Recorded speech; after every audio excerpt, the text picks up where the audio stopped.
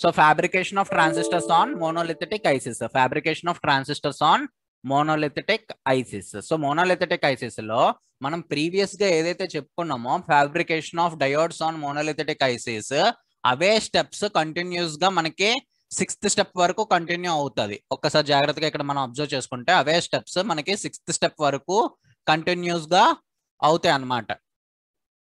అయితే ఇక్కడ మనకి ఈ యొక్క ఫస్ట్ స్టెప్ దగ్గర ఏం జరుగుతుంది, ఫస్ట్ పీ సబ్స్ట్రాక్ ఉంటుంది, పీ సబ్స్ట్రాక్ పైన ఎన్ సబ్స్ట్రాక్ వస్తుంది, దానిపైన ఎపిటాక్సల్ లేయర్ ఉంటుంది, దానిపైన SiO2 లేయర్ ఉంటుంది అని చెప్పుకున్నాం, రైట్.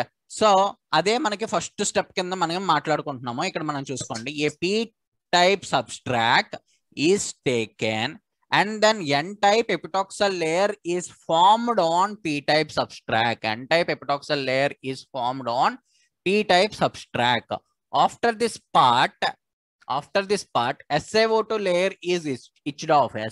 SiO2 layer అనేది etched off అంటే SiO2 layer అనేది ఫామ్ అవుతుంది, exposing the epitaxial layer as shown in figure. So figure 1 లో చూపించిన విధంగా మనకి ఈ రకంగా మనకు ఫామ్ అవుతుంది అని చెప్తున్నాడు, right. So everyone is audible my voice? Amma na voice వినబడుతుంది అందరికి? Yes sir. I think problem from your side, okay? Okay, then step 2 ఒకసారి మనం చూసుకున్నట్లయితే అయితే సో స్టెప్ 2 ఒకసారి చూడండి, what happening on step 2 దగ్గర ఏం జరుగుతుందండి ఒకసారి చెప్పండి ఎవరైనా. మనం put into diffusion furnace. Okay, very good. So మనం ఏదైతే మనము నిన్న చెప్పుకున్న విధంగా స్టెప్ 2 దగ్గర ఏం జరుగుతుంది, సో ఈ పీ టైప్ సబ్స్ట్రాక్ మీద ఎన్ టైప్ సబ్స్ట్రాక్ అనేది మనకు ఫామ్ అవుతుంది కదా. సో మనం ఏదైతే ఈ యొక్క వేఫర్ ఉందో ఈ వేఫర్ ని ఏం చేస్తున్నాము, డిఫ్యూజన్ ఫర్నిచర్ లో పెడతామని చెప్తున్నాడు. ఇక్కడ చూడండి, the wafer is then put into diffusion furnace. So diffusion furniture లో పెట్టిన తర్వాత and trivalent atoms are diffused. Trivalent atoms అనేవి డిఫ్యూజ్ అయ్యి సో అక్కడ మనకి ఏం జరుగుతుంది, ఈ ఎన్ టైప్ సెమీ కండక్టర్ ఏదైతే ఉందో అది పీ టైప్ కింద మారుతుంది. ఈ ఎన్ type semi conductor P type కింద మనకి మారుతుంది. పైన మనకి మొత్తం అంతా పీ టైప్ సెమీ కండక్టర్ కింద మనకి మారుతుంది అనమాట. సో దెన్ స్టెప్ 3 దగ్గర ఏం జరుగుతుంది,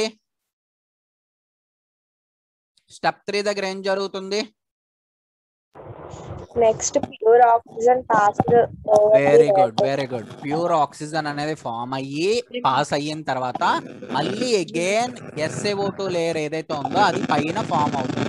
స్టెప్ 3 దగ్గర అది జరుగుతుంది అనమాట.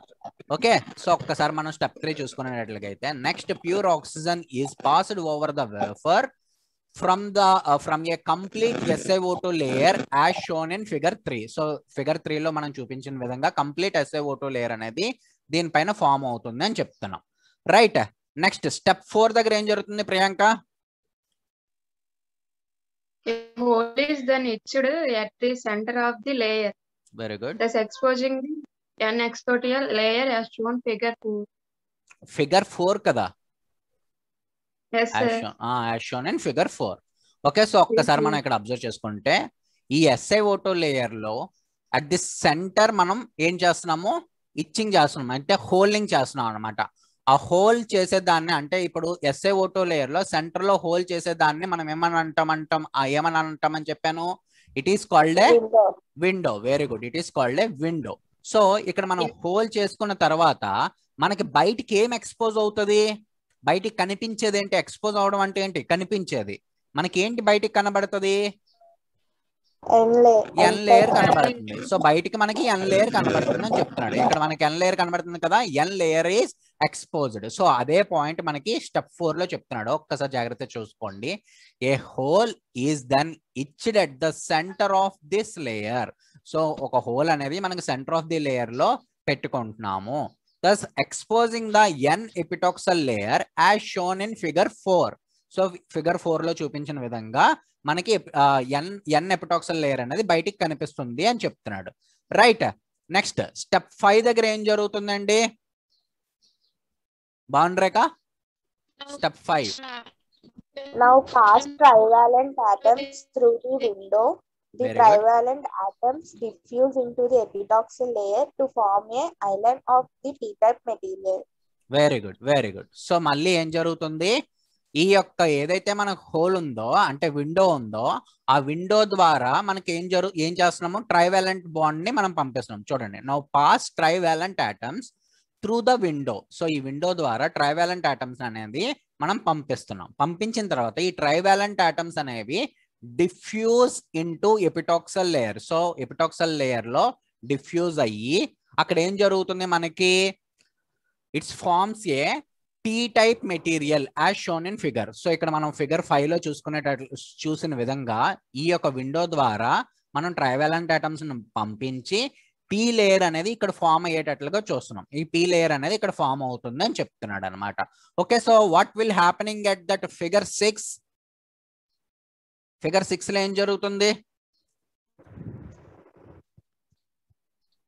Pure oxygen is passed over the very good, wafer. Very good. Again pure oxygen passed over the SiO2 layer. So మొత్తం మళ్ళీ ప్యూర్ ఆక్సిజన్ ఫామ్ చేసి మళ్ళీ ఒక SiO2 లేయర్ అనేది ఇక్కడ ఫామ్ చేస్తున్నాం అని చెప్తున్నాడు. ఓకే, సో స్టెప్ 6 దగ్గర జరుగుతుంది.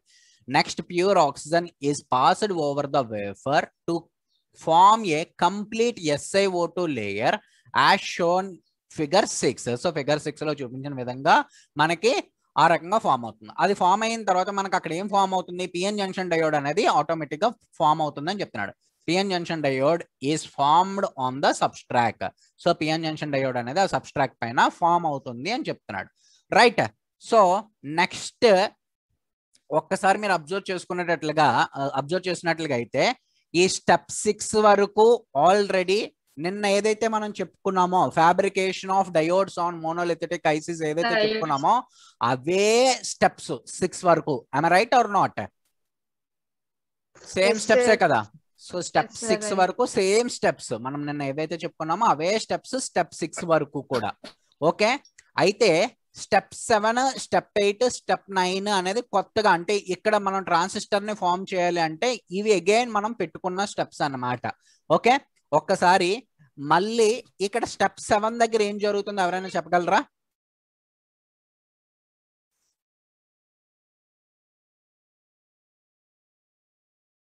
స్టెప్ 7 దగ్గర ఏం జరుగుతుంది?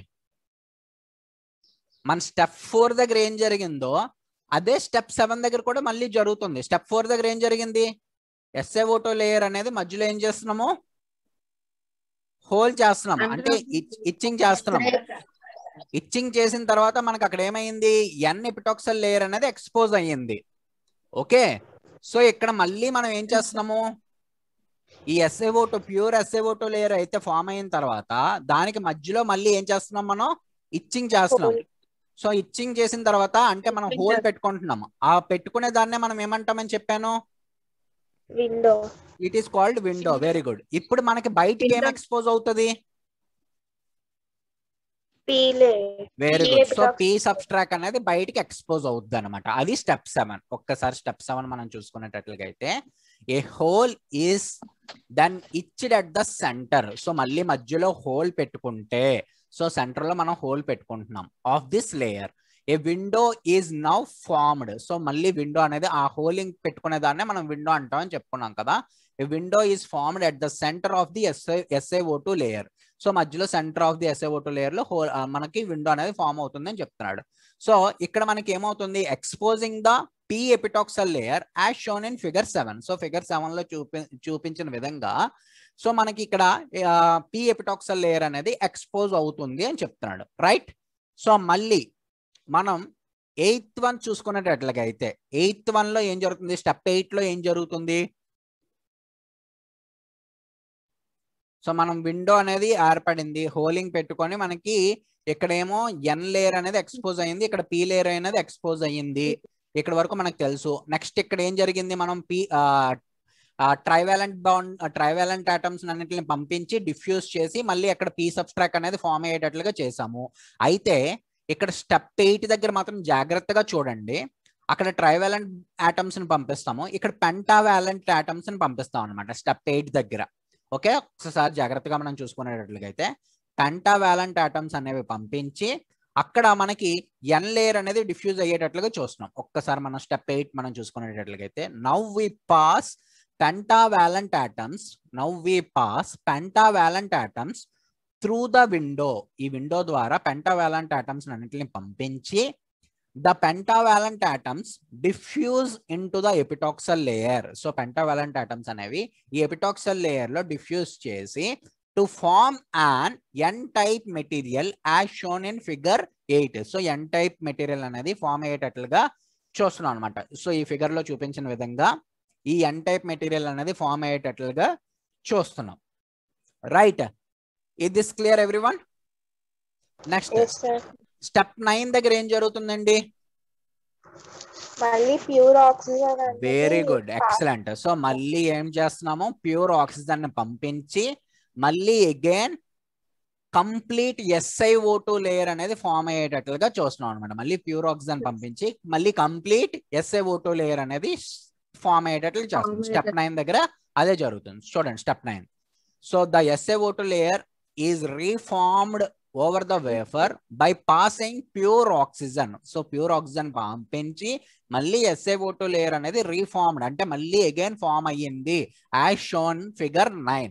సో ఫిగర్ 9 లో చూపించిన విధంగా మనకి ఫామ్ అయిందని చెప్తున్నాడు. Okay right.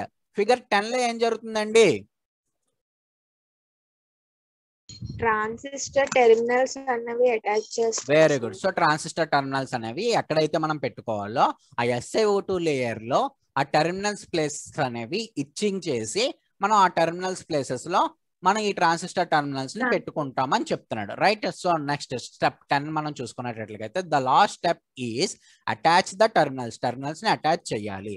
For this purpose itching the SiO2 layer. SiO2 layer ని ఇచ్చింగ్ చేసి సో ఎక్కడైతే కావాలో ఆ డిసైడ్ లొకేషన్స్ లో SiO2 లేయర్ ని ఇచ్చింగ్ చేసి సో అప్పుడు ఏం చేస్తున్నాం మనం? By డిపాజింగ్ the material as the location. So ఎక్కడైతే మనకు కావాలో ఆ లొకేషన్స్ లో మనం మెటీరియల్ ని డిపాజింగ్ చేస్తున్నాం అనమాట. So as shown figure 10. So figure 10 లో చూపించిన విధంగా.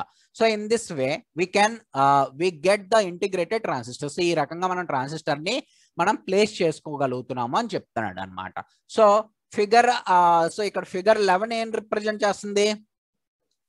Symbol of transistor. Very good. So figure 11 is representing symbol of the transistor. అయితే ఈ యొక్క transistor A type of transistor?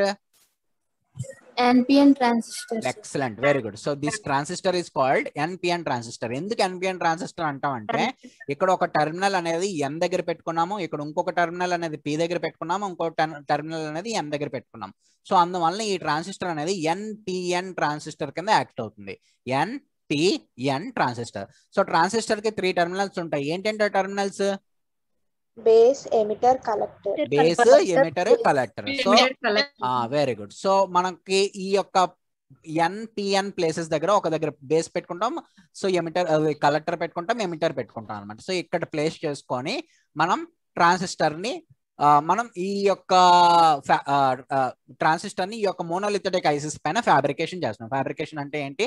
పెట్టుకుంటున్నాం అనమాట. Right. So this is the process, complete process of the fabrication transistor on monolithic ICs. So having any doubts regarding to this concept? ఇప్పుడు దాకా చెప్పిన దాంట్లో ఏమైనా డౌట్ ఉందా? No sir. అర్థమైందమ్మా clear గా? అంటే నిన్న డయోడ్ కాన్సెప్ట్ అర్థమైతే ఇది ఈజీగా అర్థమైపోద్ది. మొత్తం అన్ని స్టెప్స్ ఒకటే, మొత్తం అన్ని ఫ్యాబ్రికేషన్స్ ఒకటే. మనం ఒక్కసారి బ్యాక్ సైడ్ పేజీలు తిప్పుకుంటే అన్ని స్టెప్స్ ఒకటే స్టెప్స్ చెప్పుకుంటున్నాం. మనం డయోడ్స్ కానీ రెసిస్టర్స్ కానీ ఒక్కసారి బ్యాక్ సైడ్ తిప్పుకొని చూడండి. రెసిస్టర్ దగ్గర స్టెప్స్ సేమే, డయోడ్ దగ్గర స్టెప్స్ సేమే, నెక్స్ట్ అదే విధంగా ఈ ట్రాన్సిస్టర్స్ దగ్గర కూడా స్టెప్స్ సేమే. ఓకే, నేను ఏవైతే 6 స్టెప్స్ చెప్పుకున్నామో ఆ 6 స్టెప్స్ మనకంటే కంప్లీట్ గా అక్కడ మొత్తం 8 స్టెప్స్ చెప్పుకున్నాము. అయితే ఇక్కడ 6 స్టెప్స్ సేమ్ స్టెప్సే కంప్లీట్ గా చెప్పుకున్నాము. 7th, 8th, 9th స్టెప్స్ అనేవి అగైన్ ఇక్కడ ఎక్స్ట్రాగా ఫామ్ అయిన స్టెప్స్ అనమాట. వై? బికాస్ ఇక్కడ మనం 3 టెర్మినల్స్ ని మనం పెట్టుకుంటున్నాం కాబట్టి NPN అనేది ఫామ్ అవ్వాలి కాబట్టి ఇంకా ఎక్స్ట్రాగా అడిషనల్ గా ఇవి పెట్టుకుంటున్నాం అనమాట. ఎక్స్ట్రా స్టెప్స్ అనేవి ఇక్కడ యాడ్ అయ్యింది. Right. Up to this any doubts?